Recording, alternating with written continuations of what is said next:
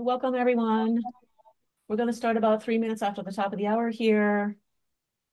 So while we're waiting for everybody to come in, if you just want to drop in the chat where you're coming in from today, maybe what you're hoping to get out of the webinar today.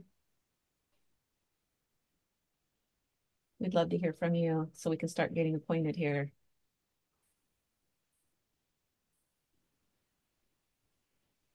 So I'll start and okay, here we go. Finally have a brave person here. We got Brittany from Mississippi. Prakash, you're real funny. From Sunny Stains, Los Angeles,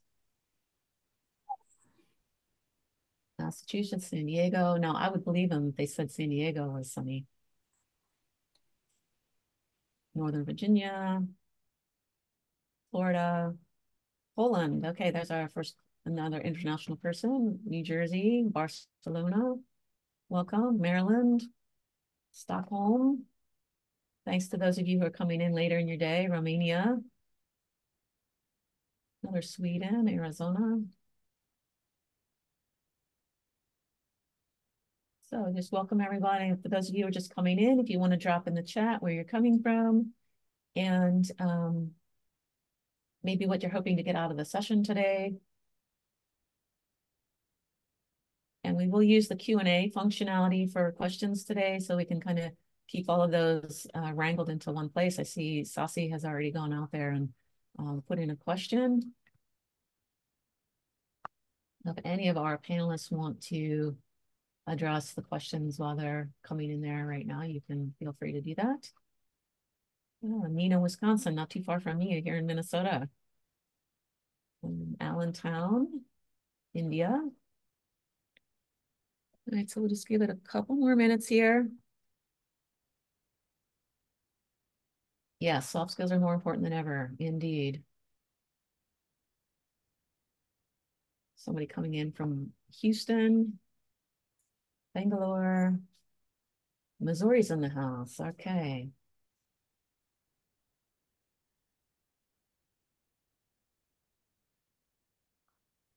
Okay, Valano is very much interested in soft skills and set him apart from other applicants in the job market. That's a good plan. All right. And Canada, there we go. All right, so we are a couple minutes after the hour. I'm going to go ahead and get us kicked off here. I'm your host today. My name is Brita Koch. I'm a long-term ServiceNow person, coming up on 15 years later this next month. And I have a great panel here with me of MVPs and rising stars who are going to help us moderate this session today. So let's get diving into it here. Why do tech people need soft skills? So first of all, I'll kind of give an overview of the agenda here. So we'll do some introductions of our panel. We'll do some polls. We'll ask you how you identify soft skills. We'll talk about why you need soft skills. Then we're going to go into breakout rooms. So I'll have one of our panelists will be in each of the breakout rooms, and then you'll be automatically assigned to a breakout room where you can have a discussion. Because we had about 500 people registered for this webinar. So I wanted to make sure everybody felt like they could actually get a voice. So we're just going to go into the breakout room so that we can make sure everybody gets a chance to talk, hopefully. And after we come back at the breakout rooms, we'll talk about some resources, how you can get some soft skills, and then we'll open it up for general Q&A, and I'll also be running a poll to ask you what topic you would like us to address in our next session next month. So without any further delay, we'll go ahead and get started and we'll introduce our panelists here. So Susan, would you like to kick us off? Sure. So I am Susan Britt. I lead our HRSD practice at InfoCenter, and I am based out of Charlotte, North Carolina. Thank you. Sandy? Hello, everyone. This is Sandeep Datta. You must be familiar with my face. So I'm working as one of the enterprise architects and still kicking in with all the modules. All right. Thanks, Sandy. John? On Feist, I am, as we call it, the ServiceNow team at Integra Life Sciences. Been doing it for a little over 7 years now. All right. And Rampriya? Hi, I'm Rampriya from Massachusetts. I'm working on University of Massachusetts. I'm a lead developer. I'm also working all the modules in ServiceNow, also custom applications. And Jerry? Hi everyone. So Jerry, I'm from the UK, so working at University of Birmingham. I'm a product owner, looking after mainly IT service management, HR service delivery, ITOM, hardware asset management, software asset management, and obviously working with the business and our developers. Awesome. And last but not least, because he's at the end of the alphabet, Willem. Yeah, always at the end. Willem Zeiler, I'm a certified master architect, 4 times MVP. So indeed, in the past 10 years, involved all across the platform. I'm usually on the technical side, but I like to get involved in the soft skills as well. Awesome. All right, so we're going to go into our first poll here, and that is going to be asking you what you think are soft skills. So let me go ahead and launch this. And this is a short answer question. So you can just drop in here what you think are soft skills. Is everybody able to get in? I'm not seeing any answers come through yet. There we go. All right.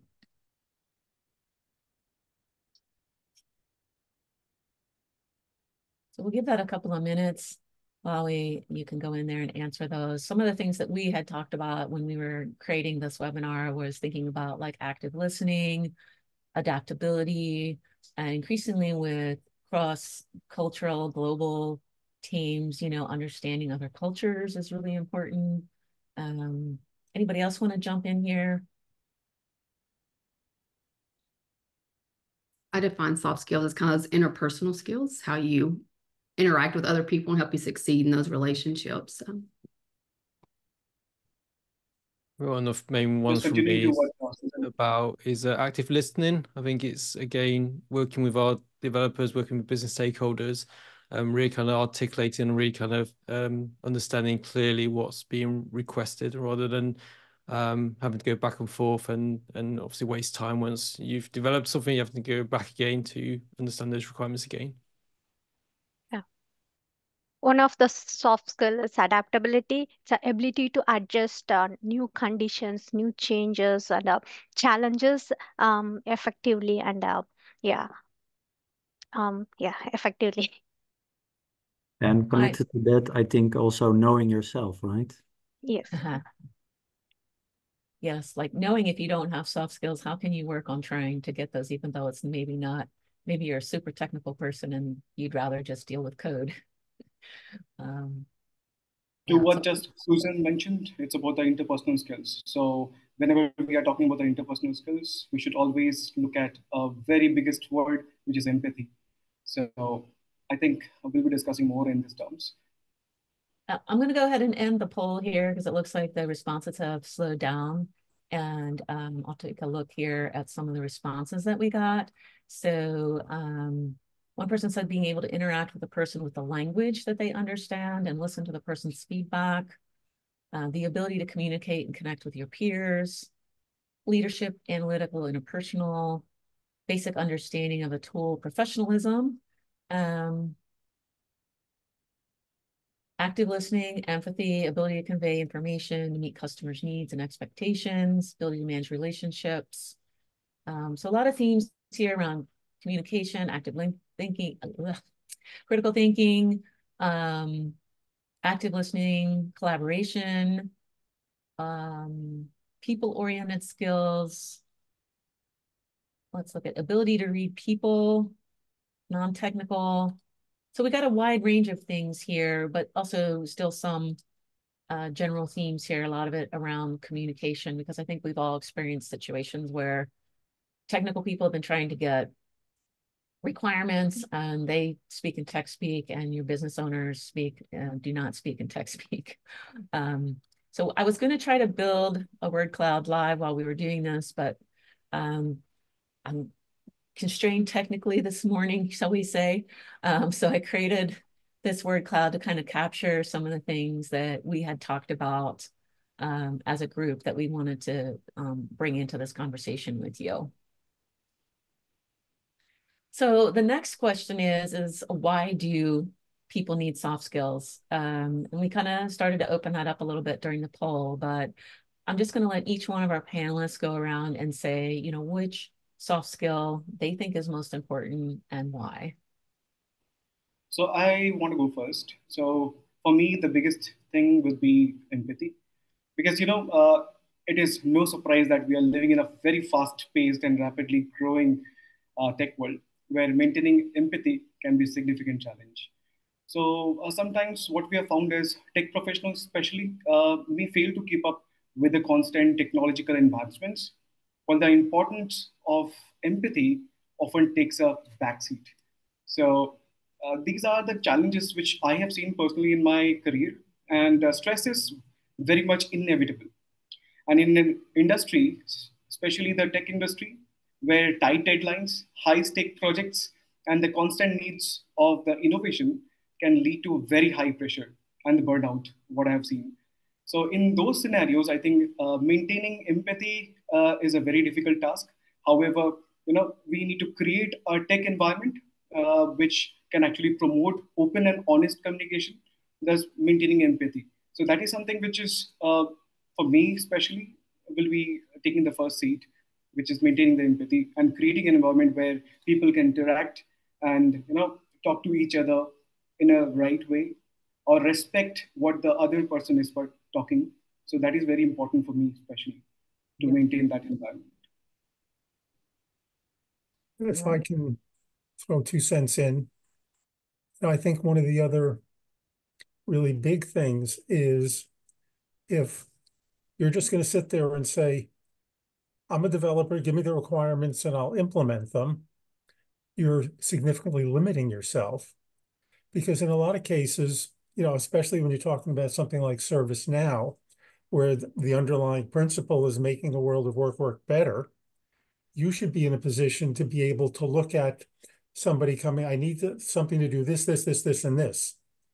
And you should be able to look at that and say, well, we can do that. However, if we make this change or consider this, we open up these possibilities, look at the other things we can do, implementation gets done faster, and all the rest of it. And on top of that, it becomes easier to maintain or whatever else. So, you really need to be able to, as we said earlier, to talk to people, to understand requirements, and be able to propose alternatives that might result in a better outcome.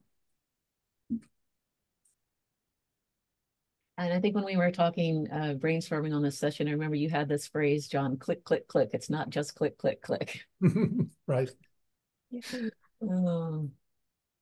I'll jump in on that one, feeding off of that. Like my favorite soft skills, probably one you don't think about when you're listing out soft skills, is kind of like curiosity, becoming that lifelong learner, where you become very truly curious and you want to understand. So you're asking questions, you become kind of Socratic in nature. Because then when the client is giving those requirements, John, to your point, is like, you don't want to just be that click, click, click order taker, right? We want to understand, like, what is your problem statement? What is your use cases? And then, understand their desired outcomes and their objectives, that why behind it. And when you're asking those questions, the reason you want to do that is, one, you're building that trust with that client, your customer, whether internal or external. And then from your benefit as the developer or, this process owner is you can then architect, build, and really know how to test the solution, right? Because you really understand all aspects of it and you're more efficient. You're not having that back and forth like, oh, I developed something based on this one requirement they gave me, but now we got the back and forth because yes, that worked, but I forgot to tell you X, Y, and Z also. So asking those questions is very important. And you can tell when applications have been developed without that rigor. I always use the example of the Ulta beauty salon when you try to book appointments. And I know there's a lot of guys on the call who may not relate to that, but just think of it as like you want to take your car into service and you have to set up a different appointment for each thing you want done. You know, you want the tires rotated, you got to set up an appointment. You want the oil change, it's a different person. And the system doesn't give you an overview of anybody's availability. It just like, you got to go pick your date and time. And then it just comes back and says, no, one of the people isn't available at that time. And then you have to start all over from the beginning. You know, it's clearly a system that was designed with people not understanding how the user is going to interact with the system. So, anybody else want to jump in here? Yeah, I was going to say, Rita, for one of the soft skills is really just also, I think, understanding, you know, in the world today that we live in, there's a lot of neurodiversity, there's a lot of accessibility concerns, and it's again just really understanding who your user types are. That's using your services or the things that you are designing. So a lot of times when I've worked in the IT sector, and it's a case of, yeah, we've got our requirements, we're just going to design something as part of that, but we haven't really, again, using some of our understanding and our skills to really understand, okay, have we developed something that is really accessible for everyone, not just for the everyday user, because that's where, again, some of those user groups do get missed out. I want to make sure, you know, we give them a good experience, but, you know, good employee experience, but also ensuring that, you know, the developers or the teams are then trained and specialized going forward on that. 100%. Yeah, maybe to add to that, we also spoke about next to emotional intelligence, the cultural intelligence. And so being aware of those differences also in culture, I think it's key. The key insight is don't treat people like you yourself would like to be treated. No, treat them like they would be treated. If I look at I'm from the Netherlands, to the Dutch culture, they're quite direct, quite output driven, for example. And a lot of cultures are more also on the relationship. Respecting that, asking how was your week, how is it going, before diving on topic. A small change in conversation can take you quite far as well. Definitely. Also, in emotional intelligence, if you go with self-awareness, self-regulation, and motivation, also important soft skills, because if self awareness, if let's say like we can recognize and understand ourselves, our emotion, how which will reflect our thoughts and behavior. Same way, our self regulation, it's a ability to manage or redirect our disruptive emotions. So think before we act on a in some situations. Also, our motivation being which is our motivation will drive our path, which we will go with our self accomplishment instead of external rewards. This is some of the soft skills I would yeah research Thanks, on. Ray. Yeah. I would add one other thing to why do you need soft skills? Because, you know, unless you are in that kind of mega tech role, which anybody attending this meeting, I doubt is, you know, I'm thinking more like the folks at Microsoft, Oracle, whatever, who are building the languages, the platforms, and all of that at the grunt level. If you don't have the soft skills, you're seriously limiting your career options because, you know, you'll just basically be viewed as an order taker and never as a leader. And, you know, leader can be a very broad term who people can go to say, hey, can you help me with this? And a lot of those things make a huge difference when you're in the corporate world. Yeah, I just agree with what just John mentioned. You know, that's where the collaboration comes into the picture. So the more collaborative environment it is, I think much more innovative ideas, or you can learn from your peers. All of these actually helps. Yeah, we would say that as a active listener, active listening skill. Is Sandeep? Right. Yes. And to get back to John's point, I had a manager once when I was in a more technical role who had no interpersonal skills, and I had a lot. And people used to say I was the best PR thing that ever happened to him. So it is important to have those tech skills, because even though he was at a higher level than I was, obviously he was my manager, he had difficulty communicating with people. So I this think is most of the people will love to have this particular soft skill, what you just mentioned, Brita. You know, teaching your manager is always a very difficult job to do, and you did that. you know Yeah, that we can build a, yeah, active storytelling, a soft skill which will make a presentation or a colorful reports so that we can convince our mind. That is the one soft skill I used to practice. Yeah. yeah. All right, so I want us to have some time to interact with our expert panel individually. So what I'm going to do next is I'm going to bring up a poll that you can answer, and I'll be setting up breakout rooms. And each one of our panelists will be in a breakout room, and you'll be automatically assigned to a room and then have discussion, a little more intimate discussion in that room. And we'll stay in those rooms for maybe 10 to 12 minutes. So let me go ahead and get the poll up here. And and then there will be a pop-up window that'll come up to ask you to join the breakout room. So just make sure that you look for that, because we had a little confusion on the last call. Great, my mouse my poll's locked up. There we go. Okay, here we go. Sorry about that. So here is our poll, and while that's going, I'll go ahead and set up the breakout rooms.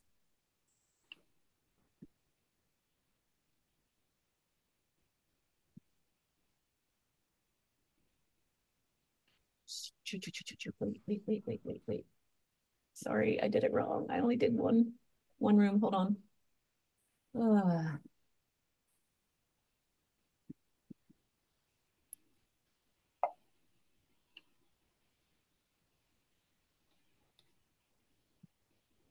Okay, the breakout room should be open now. So panelists, if you can get into the room that you've been assigned, and then other folks you'll be auto assigned as you opt in.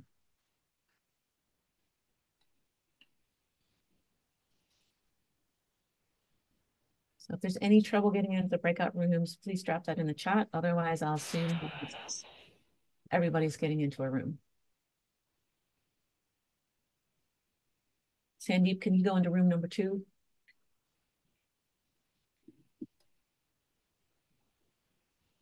And Jordan, can you go into room number 3 just to moderate? Of course. Thank you. I not see the option for the breakout.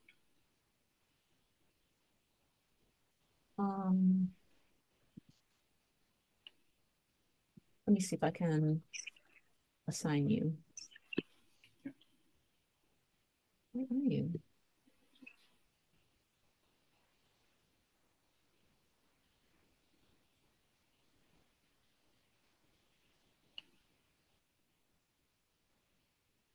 No, I don't have the option.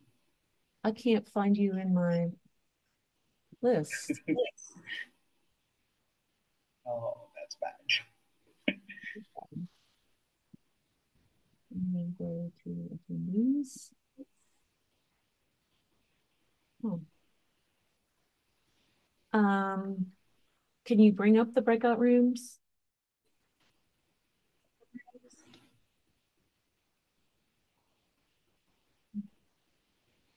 I cannot assign you to the breakout room.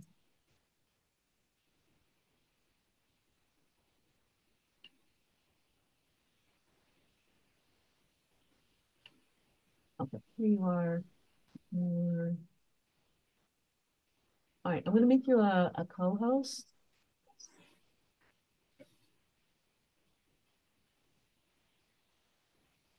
And now can you bring up the breakout rooms?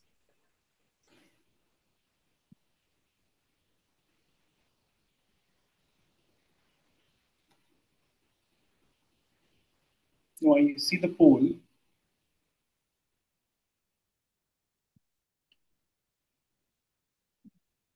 I see one unassigned, which is me, but it says you're assigned to a room, which is weird. Um, oh, I don't know what's going on. Because you're a co-host, you should be able to. Yeah. Okay.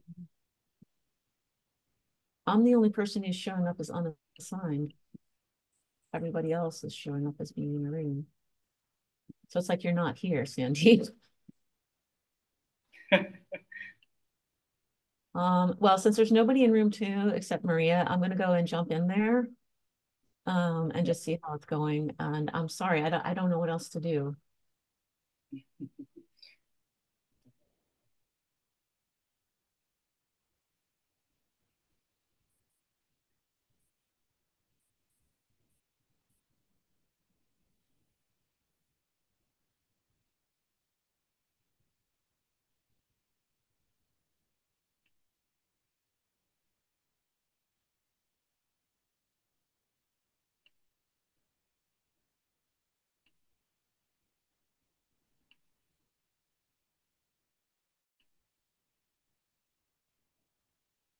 All right, Maria's got it under control in there. So I'm gonna jump into another breakout. I don't see the option at all for breakouts. At the bottom of the screen, do you see a more option? Yeah. Do you see like, yeah, if you click on the, Polls, record. yeah, and so a couple over, like to the left of that, you'll see breakout rooms. You're talking about the ones which is there, right? Like record polls, settings, incoming video, that one. No, I'm sorry, I sent you the wrong place. At the bottom of the screen, like the third from the right is breakout rooms. I see Q&A. Okay. I don't know what's happening. Because I search Zoom for doesn't you. like.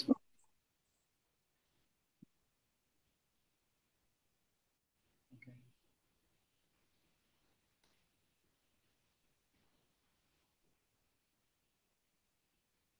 Mm. Okay. I can't assign you to a room because you're not showing up as unassigned. So I'm sorry, I'm just gonna have to leave you here. And I'm gonna That's hop okay. in and see how Rampriya is doing.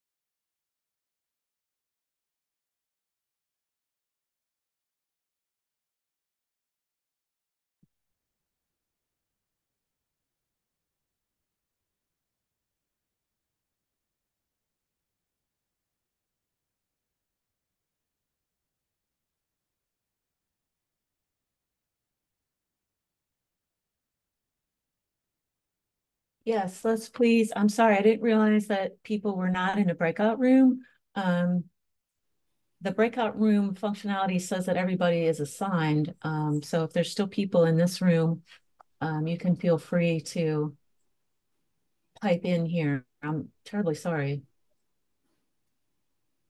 Let me unmute.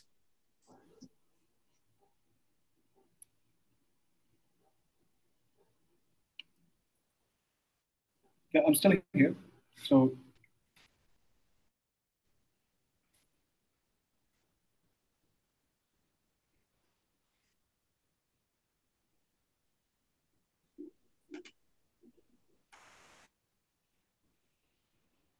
All right, so sorry about that.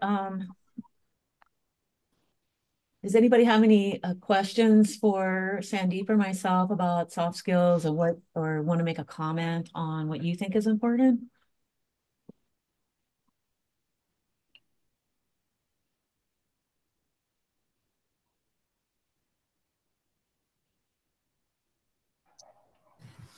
So I do have a question. I don't know if any of you are technical, and how are you balancing the technical with the soft skills aspect of it when it comes to communicating with end users who don't know very much technical about especially ServiceNow?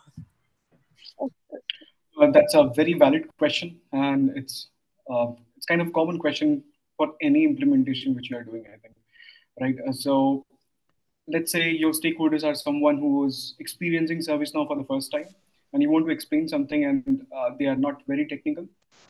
So I would say what I especially do is I take an approach of very layman language where I do not talk about any technical jargons, especially like, we are going to use a business tool, we are going to use a client script. I don't do that. So especially what I do is, so let's say if you want to do certain things at the UI level itself, let's say you want to make certain fields mandatory or read only. So we'll just talk about here, look at the screen. This is not something which we are going to do as part of our technical things or technical aspirations, whatever we have. We'll just focus on what we are going to do as part of this form itself. How we are going to do that is something which we will learn together as a team, maybe, because anyways, ServiceNow is that easy to learn. I have seen people who are very much non-technical who doesn't know ServiceNow. They can pick up ServiceNow in not more than 3 months. So as the days pass on, they eventually get to know what are the ServiceNow special jargons which we are talking. But I'll take an example of a very layman term, like this is what the UI is, this is how it looks like, and this is what we are going to do. How we are going to do that is something which we are not going to talk to them at the very first call or maybe first month itself. We'll eventually get to know. I think one of the things that I do in those situations too is I try to eliminate any IT lingo when I'm explaining to people how the platform works. Because I think in IT, we have our own language, and sometimes we get a little caught up in that we're cool and we have our own language, but or we just forget. And so I think it's good to try to use human language instead of technical language to explain things to people because they're already feeling intimidated. And, by using normal language that I think helps them feel less intimidated. Mark, feel free to come off mute if you want to chat. Sure. Yeah, I find it challenging to try to try to make teammates on projects better. So it's hard to kind of even broach the subject of, hey, you need to listen more in order to be a better project teammate. So it's hard on soft skills to try to tell somebody that they need to improve their soft skills. Well, Yeah. Oh, go ahead, Stefan. No, sorry. I was going to add, but I'm not now. I think one of the other things, Mark, and I think Willem alluded to this in the main discussion, that it's going to help your career. So if you can try to give them the with them, what's in it for them, that, by building these soft skills, they can actually take their career further than if they don't have them. And I think a lot of people look at, the help desk, service desk as, a byproduct of IT. However, I think it's more foundational because what I do with my team, it doesn't matter what technical skills they have, but do they have the soft skills? Because our environment is so complex and different than any other environment. There's no way you can come in with those technical skills ahead of time. So if you have the soft skills and the potential and the ability to learn, that is the best foundation because everything is so automated now that, you just don't have a group of developers, turning out projects. Now, what does the support look like? How do we relate this back to the customer? Are we meeting the stakeholder needs? So it's about relationship building and being able to read the room. And I like to join in on meetings with my team. I'm like, have your chat open because I can see things that they may not pick up on, just to help them build their self awareness. 100%. Yeah, that's where I was talking about empathy, right? So when you look at the service desk or the first level of support, they really don't need any technical skills at the very first days of their early careers. I think the very first thing which they need to know is how they are talking to the people. So to understand, don't give sympathy, but empathy works there. So you need to understand, being at their shoes, what they might be feeling right now, and then probably help the particular employee or maybe the customer who is coming to you. And now, when you spoke about the different meetings which we attend, and there are few situations which I can give you from my experience. There are few situations where I found that a fellow team member of mine, they were not uh, understanding the situation. They were not reading the room, and they were talking around a different context altogether. So that's where Teams messaging really help, where we can guide them. This is not something which you are actually talking right now. Probably we can talk this uh, in a different session, or maybe we can take it offline. So you can stop them right away being in the meeting if they are not able to see the messages which you're doing, trying to protect them. But you can always go back and tell, let's take this offline. That's actually a magic wand which always works for me. I'd just like to add one thing I found interesting that we mentioned about, not protecting, but using non-technical language when speaking with stakeholders. I do think we have a responsibility as platform owners to also educate using soft skills. So, for example, I've had a lot of experience in delivering catalog items for our stakeholders. They often have no idea how to build them, but it doesn't mean I then protect them from words like variables or flow. I often find that if I teach them once, then the next time they want something, they're very, very capable of then requesting it and starting to use that language. And I think soft skills is not only about, you translating technical language into non-technical language. It's also about using your words to educate our users and our stakeholders to be better on the platform. Because often people request things or want things that they don't understand. And if you spend 10 minutes, 15 minutes with them, helping them understand, then they'll not only understand where you're coming from, but also be more willing to put in more effort to kind of design their own areas in a bit of a better way than they would do before.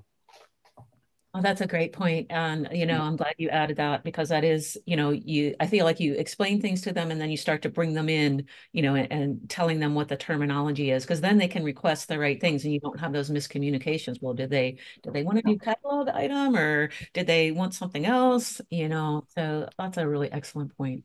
Yeah, what I found was we had no process for catalog items, and we ended up designing a template and sent it to users and asked them to try and do it themselves. And a lot of them couldn't do it. And then all it took was a half-an-hour call, and then they were able to fill it all in. And what we found was we weren't getting testing failures, we weren't getting incidents. We were suddenly getting greatly designed, really well-worked catalog items just from investing half an hour per stakeholder. And it's a small investment for big gains. Oh my gosh.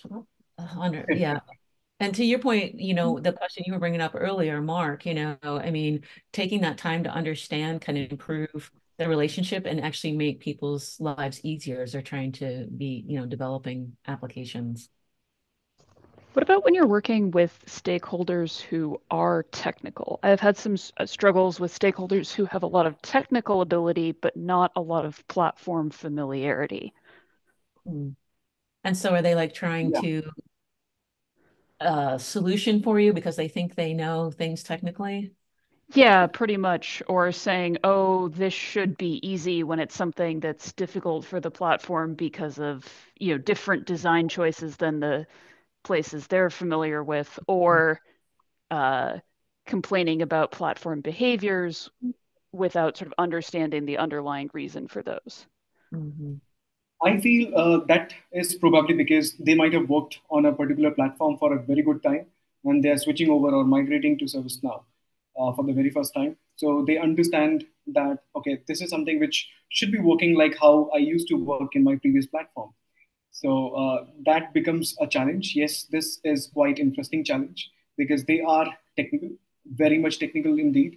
Because the people who are fond of a particular platform, they always tend to have a tendency to compare things what they used to do in previous sessions or previous experience. So I think what we can suggest them is to uh, adapt to what they are going to use currently, and let's talk about or focus around what are the specialty which this platform is able to provide you. The platform awareness is very much required where we can help them. It's also defining specific roles and responsibilities.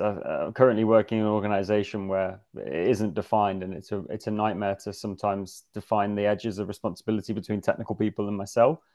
That as a platform owner, where does my scope of responsibility end and the architects start? So who's responsible for translating those stakeholder requirements? Who's then responsible for refining them? And then who's responsible for signing off on them? And you need to define that Raki model. Otherwise, you really struggle. Yep. And that's true with most projects, right? If you don't have it defined, then things just aren't going to work. Yeah, that makes a lot of sense. I see Randy has raised hand. Please go ahead. Thank you for that, Sandeep. So I kind of sort of, in a way, empathize to the role of a platform owner because I have been in that function, right? One of the challenges that I face is my role is not considered as a critical part of the organization. And so whenever we give them architectural guidance, right, someone will say, that's a philosophical conversation, just like, and this is my favorite topic because a lot of people like to get notified via email, right, when something happens. But one of the things in the platform is that depending on the channel you're feeding, a request item or an incident, right, it writes to a different comment attribute depending on which table it's supposed to go to. Problem is they would like to get everything written down into an email template, which becomes a problem. And the challenge that I have is how do I convince these people to really listen and say a notification is a notification, which means something happened, right? I'm notifying you. Go to the actual record in the platform to look at the details. Right? That's the fundamental foundation of what we do, right, Sandeep? Unless I am wrong. Absolutely. Absolutely. And everybody, I'm really sorry, but I got to bring us all back together so we can wrap up and get onto the open Q&A. So I apologize. I'm going to close all the rooms and bring everybody back together. Oh, there, yep. Hi, everyone. Welcome back. I'm really sorry to close the rooms. I know there's some great discussions going on out there. But we did have to keep moving along here. I just thought you might want to see what the results were on the skills poll that I ran. So it looked like business process knowledge communication was our top missing soft skill. So let's keep moving along here though, so we can get through our presentation. The next question I have for you is, what skills are most valued at your organization? You want to just drop that into the chat because something happened to my menus when I came back from the breakout rooms. In fact, I can't even see the chat now. I'm so sorry, everybody. I am new to using the breakout rooms and the webinar feature in Zoom, and I have some challenges with it sometimes. And then like for instance, last time I found out part of the reason I had an issue was because I didn't have access to it. So it wasn't something I could fix on my own. I think what I'll do is maybe I'll try ending the slideshow and restarting it, see if I can get.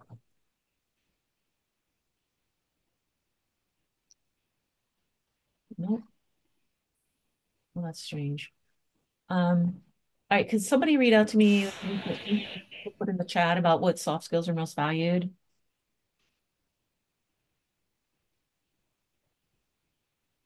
Did we get any response? Did anybody put anything in the chat? Yeah, Tanya put in responsiveness communication. Okay. Anybody else? Most valued empathy and respect, then communication. Okay. All right. Well, since I have a technical issue here, I'm going to go ahead and go on to the next slide, which is our resources. You may be saying, okay, we've talked about these soft skills. How do I get these? So these are some of the resources that we like. There's some training courses we brought up about how sales training has a lot of transferable skills for IT people. Actually, if you think about it, there's a list of books here that kind of come from a gamut of different areas. And it does seem self-promoting that Winner's Dream is up here by Bill McDermott, but that was actually not my suggestion. And then there's some really interesting TED Talks. Two of the authors that I really like are Adam Grant and Francis Fry. Adam Grant has a whole work life series, and one of his most well-known ones is the How to Not Be an Asshole at Work. But he has a lot of other really good ones. And Francis Fry talks a lot about. Britta, I'm sorry to just interrupt you. We can't see the slide that you're presenting.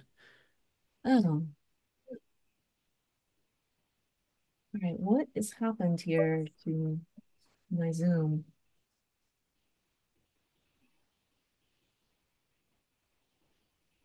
Ah, I'm so sorry. That's okay. I really did watch a bunch of webinars on how to do breakout rooms and everything today because I didn't want to have any technical issues this time. Oh my gosh. Now we can see it.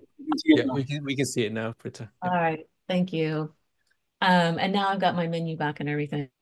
So thank you. And then the last suggestion we had here was to find a mentor mentee.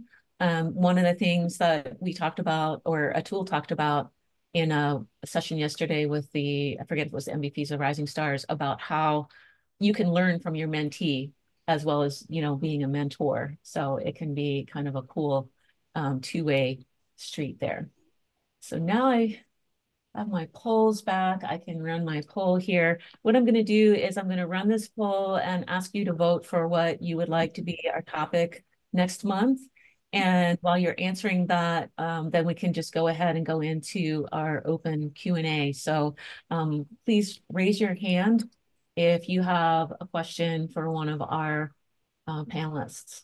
And we'll have a little open Q&A time here.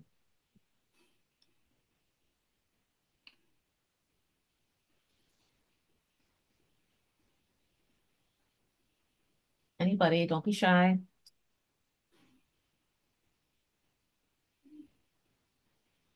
Oh, thank you, Trisha. You're having empathy. So it seems like our session was helpful, that we could send our message. Yeah, so I couldn't even see the chat to see you all telling me that the screen sharing wasn't working because the chat had disappeared. Oh, Lord have mercy. Well, yeah, anybody have any other questions? I know we did have to cut off the groups. So we wanted to keep things moving. It I looks think I had like a question in chat, Britta, from Scott Carver. He actually asked me a question, I think. So he's asking me, in your experience as a platform owner, do you find there are certain soft skills you lean further into when dealing with more technical people, architects, and developers? So Scott, yeah, I can answer that one. I think especially when you're speaking and to the business as well, to our stakeholders, because when they're explaining what they want as part of their requirements, because obviously they just want their business outcomes, is obviously, your job as well is to really kind of understand, again, what they're asking for, what those, again, acceptance criteria, what they're trying to achieve, and really kind of using your own kind of communication skills, able to translate that knowledge, obviously using your own ServiceNow knowledge, speak, and again, articulation to those architects and to those developers, um, very clearly what is required, because what you don't want them to do is start to build and develop the wrong thing. But again, if you are working more of an agile framework, then again, you can have some of those kind of show and tell sessions for your developers to kind of show them, to make sure they're not building the bridge in the wrong direction or meeting in the wrong direction. Hopefully that answers that question, Scott. looks like it does. And then Scott has a question, and this is up in the air, I think. Is a platform owner usually more technical or functional? Which is a great one. I think the answer to that is yes, Yeah. because it really depends on the circumstances. Um, you know, and this goes back to some of the other points that were made, which is it really comes down to what is the topic, the question, and who's your audience. Because, if you're talking to a bunch of business side people and you start talking about, this table, that script, whatever, you'll see the eyes glaze over in about a heartbeat. And if you're talking to a lot of the technical people, they're going to want to know, okay, what is it that you need us to do? And for that, you may not need to be able to cite chapter and verse on code, but you have to be able to speak their language. And again, that goes back to the whole question of understanding your audience and having your communication skills. And maybe to connect to that and connect to this slide on the tips, what I tend to do with my mentees or coaches is discuss this as the T-shaped model, where you have a person with their own skills spread across different interests, right? So I think a platform owner or product owner needs a good solid foundation at the base of the T in both technical and in functional. And across the 10 years in the industry, I've seen platform owners that were really more on the technical side and got support on the functional side from the business and vice versa, right? But then knowing yourself, plotting that T-shape, and then a tip if you want to progress, also think about where you want to see your T-shape heading a year from now, 2 years from now, 5 years from now. And Scott had another follow-up question. Does the platform owner role typically own or drive roadmaps, and what skills are needed for that? So I think I've seen it both ways, but I'm sure the rest of you could weigh in more on that. So more than a platform owner, I think it's the product owner who drives the roadmaps. But again, it depends on the organization which you're working for. If you have defined roles for different jobs to do, I think that will be defined under product owners. But if you do not have a specific product owner or a project manager, it's actually the platform owner who actually helps creating the roadmap. So if the roadmap is already been defined at the organization level, they contribute to that, but not really owning or driving the roadmaps directly. I like Casey's comment here about, smiling while you're on the phone. That's something that I learned back in the day when I had a side hustle of Mary Kay. And I see Willem's welling on that. And then also read your emails before clicking send. You know, a lot of times we feel like the faster we respond to something, the better. And it's not always the case. Sometimes you can let things sit for a little bit, and sometimes they solve themselves. And then sometimes the next day when you go to send the email, you're like, oh my God, was I really going to say that? So that's a really great tip there, Casey. I love also Casey's technical solution for it. He has set up a 1 minute delay in Outlook to give him the opportunity to read it. Oh, and Scott Carver, the courage to be disliked, nonviolent communication. Yes. I love the comment. The courage to be disliked is something which I often face quite a few times, because business will come and tell you or ask you to do certain things, which as a platform owner, that this is something which will be uh, heading towards a performance issue, maybe, or maybe it will be a risk for the platform itself. So you are going to be the bad guy. So since we got a little break here, unfortunately, I gotta stop this discussion because we're almost at the top of the hour. This has been great. I hope it's been good for you. I've really enjoyed hearing from everybody and hearing from our experts. Great questions, solutions, whatever that are being put out there. And it looks like overwhelmingly the chosen topic for next month is organizational change management. So I'll get crack-lacking on that. And here is a QR code you can scan to get to a community article where I'm posting the links to the upcoming events. So you can see we have an event next week with Jerry talking about how to upgrade from a platform owner's perspective. And then in October, I'm going to be doing spooky topics for Halloween. And so far, I've got citizen developer up there because I know some people think it's a little spooky to let citizens develop in their platform. So more to come on that. And thank you all for coming, and we'll see you next time. Thanks, everyone. Yeah. Bye. Thanks, Bye. everyone. Okay, bye. Yeah, thank you. Yeah, thanks everybody.